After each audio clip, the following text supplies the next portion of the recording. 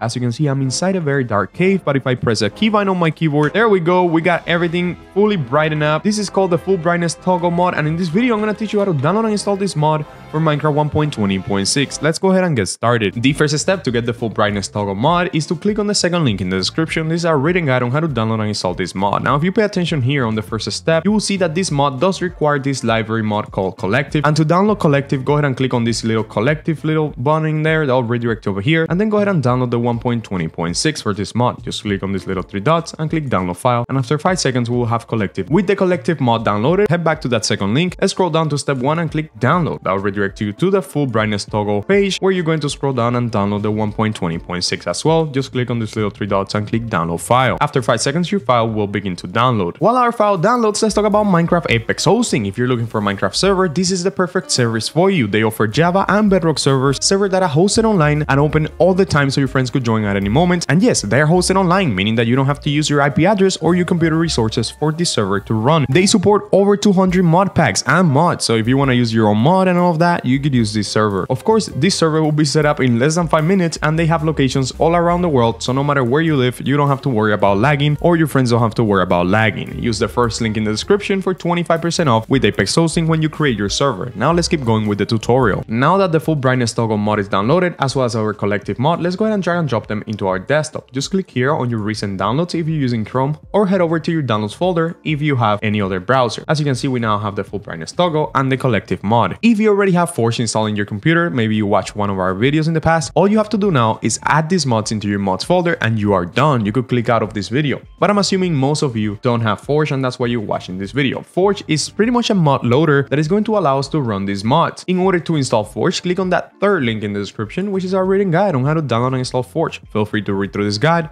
but if you just want to make it quick, scroll down to step 1 and click where it says download Forge here. That redirects you to the Forge website where you're going to click 1.20.6, and then in here, once it says MC 1.20.6, click on installer. That redirects you over here where you will have to wait 5 seconds. Okay, very important that you wait 5 seconds, and then click where it says skip right here on the top right, and then that'll begin the download for the Forge installer. With the Forge installer downloaded, we're also going to go ahead and drag and drop it into our desktop, and this is the last file you will have to download, I promise, unless you have any issues along the way, which then you will have to do extra stuff, but let's just hope you won't have any issues. There we go, Forge just finished downloading, and let's put it in our desktop. Now we are kind of ready to start. The first step is to make sure that our Minecraft launcher is closed, as well as our Minecraft game, and then just go ahead and double click on Forge to begin the installation for the Forge 1.20.6. It is very important, however, that you have played Minecraft 1.20.6 vanilla at least once in your computer, because that way you will create an instance of the Forge mod to install to. Okay, so just play Minecraft 1.20.6 at least once, and then close out from it, close out the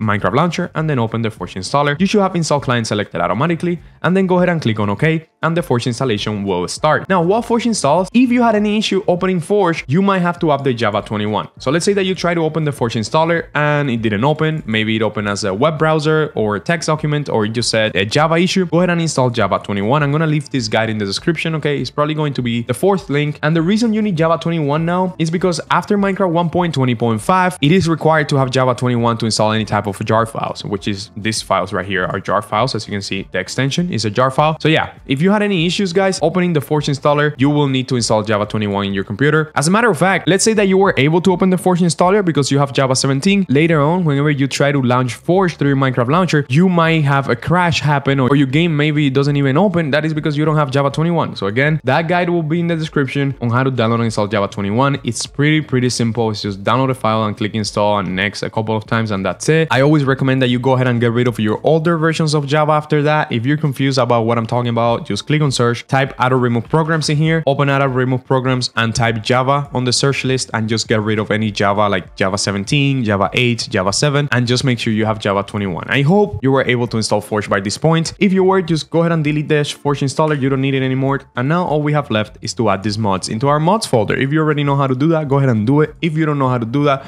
just go ahead and open your Minecraft launcher. Now, when the Minecraft launcher opens, if we install Forge properly, you should see it here selected automatically, but that doesn't matter because we're going to head over to installations anyway to add our mod. Once in here in installations, make sure that modded is selected. As you can see, without modded selected, you won't see Forge. Once Forge appears in here, go ahead and click on this little folder. And by the way, guys, if you didn't get Forge to appear in here, you could always click on new installation, name this whatever you want, like for example Apex hosting, since they give you 25% off if you use the first link in the description. And then where it says latest release, just go ahead and look for Forge 1.20.6, as you can see, release 1.20.6 Forge, and then just click create, and that will make an instance of Forge for you in here. Anyways, like I said, once you have Forge in here, click on this little folder, and that is going to open a folder with a lot of files, as you can see in here. Within this folder, you are now looking for a specific folder called mods, M-O-D-S, and mine is right here, and I was lucky enough to see it right away. But let's say that you don't have this mods folder. I'm gonna go ahead and delete mine because I know a lot of you won't have it. Don't worry. All you have to do now is click on an empty space, just like so, right click, click new, and click folder, and then just name this folder mods, M-O-D-S, like that. Yes, you could create the mods folder yourself, and once you found this folder or created it, go ahead and open it, and all you have to do now, guys, is drag and drop those two mods that we downloaded earlier, the full brightness toggle as well as the collective library mod. Go ahead and drag and drop them into there, close this folder, head back to your Minecraft launcher, and yes, now launch Forge. Just click on play, click that you understand the risk of playing mod in Minecraft, and then click play again, and wait for the Forge loader to open. Now, once Minecraft opens, we know that we're in Forge because it literally says Forge right here and Forge down here, but that doesn't matter because we're gonna go ahead and launch our world and test our mod. Now, I believe this is a client-side mod, which means that this mod will probably work on a multiplayer server, but I don't recommend using it online unless you have permission from the server owner. And yeah, if you wanna not ask for permission, just create your own server using the first link in the description. Now, as you can see, we're already in the world, but right now I have the night vision effect, so let's go ahead and take that off. Let's go ahead and type effect,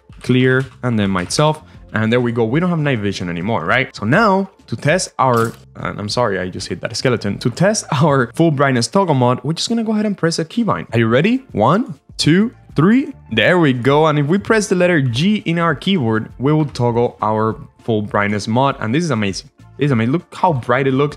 And I don't have to use a night vision effect. I don't have to use a potion or anything. As you can see, this is without optifying or anything.